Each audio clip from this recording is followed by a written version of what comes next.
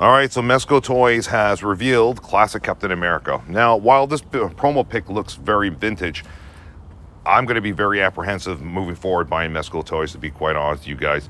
I'm going to go with the Diamond Select Captain America. That's going to be like $30. I like the look of that one. I think Mezco Toyz right now is running themselves into a wall. A lot of collectors are turned off the last major release, the Spider-Man one. They're just getting shorter. They're not 6 inches, and the clothing material is starting to, like, it's not tailored properly. So I'm going to hold off. I don't care. I love classic Captain America. This promo shot will suck you in. But again, until I actually see the product, I will not be buying a Mezco Toyz right now until I think they clean up their act with what they're doing with their figures. So, I mean, drop a comment below. You guys can check out more on Facebook right now.